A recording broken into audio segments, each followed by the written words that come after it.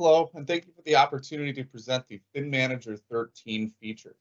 My name is Nick Putman. I'm our product manager of the solution, and I'll spend just a few minutes walking through some of the enhancements that have been made in the ThinManager version 13 platform. We'll categorize these as we usually do into four main categories: productivity, visualization, mobility, and security. I'd like to take just a few minutes to walk through each one of these categories, and I'll spend a few minutes demonstrating those capabilities to you in the product itself. First, I'd like to introduce to you the REST API for ThinManager. The API itself will enable partial backups and restores of the system database, our ability to commission ThinManager at scale, as well as our ability to validate some of the IT standards or other industrial standards that we may like to try to adhere to from site to site. The API will have the capability for you to query all information and gives you the capability to set or completely configure the product without ever having to launch the user interface. We'll spend some time here demonstrating what the API looks like and the capabilities in the product. A few other things on the productivity side that we'd like to talk through are the database health check, support for cookies in our web browser containers, sound being adopted in container images, as well as a change to our patch process. So the changes to the patch process will be such that there is no longer the requirement to maintain or uninstall the service and reinstall the service. What that means for our customers is you'll no longer be prompted for user credentials when patching the software. This will be a more traditional patch process moving forward. So I will kind of jump into the software itself. I've got my version 13 ThinManager system here running. Again, very excited to present to you the API. So what I'm going to do is I'm going to launch the web browser. It's one-way web browser just on my desktop. It's one of the ways that I can access the API. I can utilize the API with whichever tool is most comfortable and familiar to me. That could be using it could be using PowerShell. In this case, I'm going to use our documentation, which is here in a Swagger instance, will be pre-configured and preloaded for you. All you'll need to do is hit your ThinManager server IP address and then hit the port, followed by API and documentation to complete the URL. That's how we can access the API. That port is configurable, so before I demonstrate the API, I'll show you where that gets turned on. First and foremost, I'll launch the ThinManager server configuration wizard. I will find on about the 7th page of the wizard that I now have the capability to enable the API. I can enable API endpoints, so that will turn the API on. I can also allow users to log in. There are two ways that we can authenticate the API for use: with system keys and with user keys. System keys are managed here through the ThinManager server configuration wizard. I can manage those keys. I can generate a new system key. When I generate the key, I give that a logical name. I select manually which permissions I want that key to have. Do I want to allow connections? Do I want to allow users to be created with the API? Do I want to allow events to be scheduled? I can create all of these independent, or I can select all of the permissions from which I'm interested. And then when I generate the key will be shown here at the bottom. Note that this is the only time this key will be displayed. So should you want to use this key or deliver this key or reuse it, you'll need to copy that key and store it for safekeeping. So I can use this key. I'll go ahead and copy this so we have it for future. There's also the user keys, which I'll demonstrate through the web interface with Swagger. So again, I have the ability to manage, revoke, or extend keys from this location. But now that we know the API has been enabled, I'm going to jump back to the web browser interface. The first thing that I would need to do in order to be able to interface with ThinServer via the API is I do need to authenticate, or I need to authorize myself as a valid user here in the API. I did just generate a key, so I could use that to authorize myself. Instead, let's go ahead and take a look at what it looks like to authorize as a user. So I'm going to drop down the login endpoint. I'm going to expand that out, and I'm going to hit the try it out button. In order to try that out, I'm going to need to put in my username and password. Now note here that I am being given the syntax for this particular parameter. So if I wanted to log in with one of my known users, I'm on a ThinManager demo kit today. I could use the lab user and lab LOC, and I would have to put in my credential. Again, make sure you're only doing this with credentials that only you have visibility to. And I'm going to go ahead and execute. I've now generated an API key. This API key has inherited all of the permissions that were already assigned to the lab user in ThinManager. So now that I've generated that key, I can authorize the rest of the endpoints. I'm now authorized in this web instance.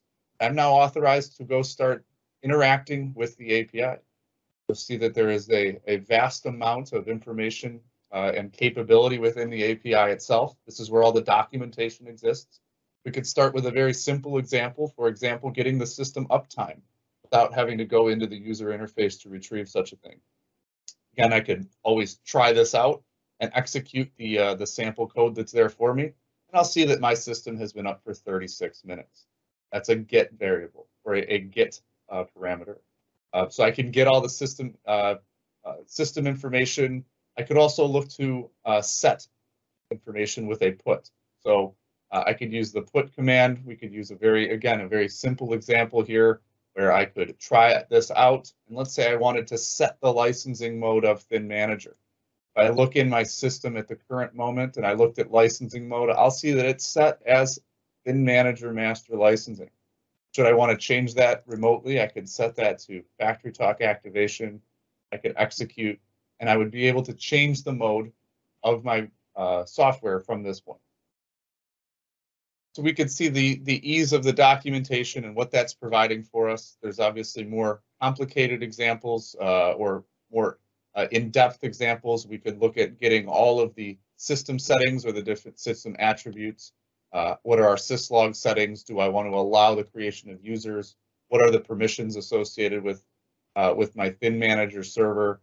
Who has which permissions? Again, I could change the ports, completely be able to configure my system all without ever having to launch the ThinManager user interface. This will be especially valuable when you want to take and reuse certain components of a configuration from one facility to the next, from one line to another, or you're at a centralized location and want to validate your IT standards, such as DNS and PXE settings, across a large enterprise of installations. So that's a brief overview of the REST API. A few of the other productivity type features that we had talked about were the database health check.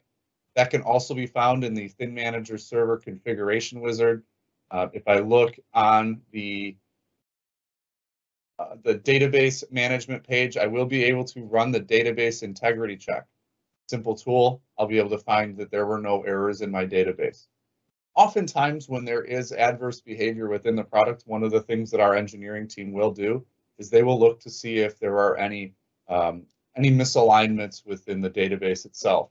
So this is a tool that will streamline and simplify our ability to support our customers and our resources in the field. With version 12, we launched the capability to deliver web browsers as in the form of a Docker container. And with version 12.1, we launched the ability to take those container images and run them on thin client hardware, reducing the need for server-based infrastructure, reducing the Windows licensing required, and again, simplifying our overall delivery of web-based applications to ThinManager managed thin clients. One of the shortcomings of that release was that when you went to a web page, oftentimes cookies are stored to ease the delivery of revisiting that page. So say we were using a cached credential to access a page and we revisited that page, we're not prompted to enter our credential each and every time. However, because of the power of running everything on the device, when we restart or power cycle a thin client, all of that information would have been lost. With version 13, one of the capabilities that you have now on the Chrome or Firefox or any one of the Citrix container display clients is that you will be able to select that you want to preserve the browser cookies. By selecting this box, we will take the cookies and store them in our database so that next time that container is recreated on the Thin client, we'll pass the cookies back to that device. And again, really simplifying your productivity on the floor when leveraging our container technology. Additionally to containers, we have added support for sound to be passed through an application running a container onto the Thin client device. Pivoting back to our release summary, I'd now like to highlight the visualization. There's another key component of the version 13 release, which I'm excited to highlight, is something we're calling event-based content delivery. If we think about the delivery mechanisms from ThinManager in the past, we have always highlighted that we could deliver capabilities based on 3 unique delivery mechanisms. With version 14 or version 13, that moves to 4 unique delivery mechanisms: by device, by user, by location, and now by event. We'll take a look at what that really means and the power that adds for us.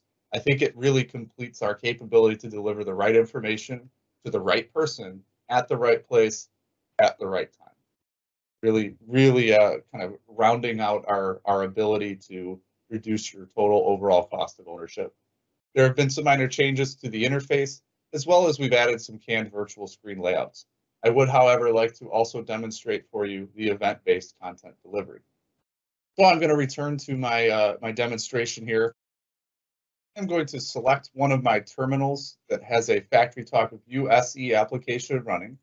We'll use that to demonstrate our 13 capabilities with event-based content delivery. Before I do, I'm going to take a look at the ThinManager events, which can be found in the tree on the left-hand side. I'm going to select ThinManager events, and I'm going to take a look at a few that I've already created. The first that we'll leverage is the demo event on and demo event off. When we create an event, what we're looking to do is to create an expression, which is driven through the wizard or through the API. We'll give that a property name, and then we'll talk about what the value is that we want to compare that property against. This property can come from any external source. In our example today, we'll have that be a value that we're going to monitor in View SE, some of which will be controller tags in Logix. I've gotten a few examples here, a very simple example where I've created my logical expression. Next, I have selected the event action. In this case, I'd like to add a display client. Other actions include removing display clients, modifying permissions, toggling the view of the display clients on my Thin client, or even tiling the active display clients. In this case, when I see this event, I would like to add a display client. In this case, I'd like that display client to be the desktop. For the first example, I have created again, kind of the hello world, very simple example, which is a push button in FactoryTalk View SE. We'll monitor the state of that push button, and when that push button is selected, we're going to trigger an event, and we're going to deliver the application which we specified in the ThinManager event, demo event on, which was the desktop. I have a correlating demo event off, and would be another push button that I could select, and that will remove the desktop from this experience. To modify the event action, I could simply come into ThinManager, select yet a different application or a different display client that I wanted to deliver. I could return to my terminal, and because I'm monitoring this event, I'm not using this button to deliver a specific display client. I'm monitoring the event that is this button. When I now select that button, I would be able to deliver whatever display client is associated with the event. Maybe more impactful would be to have events that are not manually triggered, something that we're looking at so we can deliver the right information to the right person at the right place at the right time. One possible thing that we could look at would be to monitor the value of a tag within a controller. In this case, I may find it useful to be able to deliver a camera stream, for example, to an operator when we see maybe a motor running higher than we would expect. In this simple example, I'm going to monitor the rotations per minute of the current the motor that we have running, and whenever that's running, I'm going to go ahead and deliver another application, which in this case is a camera stream of the facility. And when it's not running, I'm going to remove that camera stream. So again, maybe a bit of a simple example here, but hopefully demonstrating the power and the capability of having these automated applications be able to deliver information to our operators. Think of being able to deliver a camera stream when you've broken the light curtain of the safety perimeter around a machine, or even being able to deliver other critical information when an alarm is triggered. So again, more to kind of come on that subject throughout the calendar year. But again, wanted to give you an idea of just how easy it is to set these up and what the value that can bring to ThinManager is.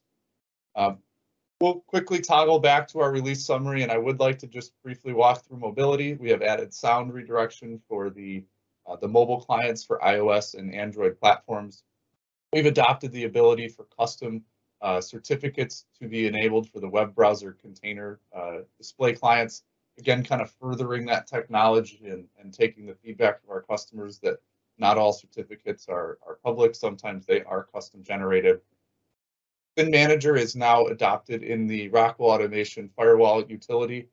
This is the Windows configuration utility that you'll find installed with many of your FactoryTalk products. This will simplify your deployments and allow for configuration of all of the ports that are required for ThinManager automatically by running that tool. Last but not least, we have added support for Secure Boot. This is a technology that surrounds the boot process for the Thin client hardware.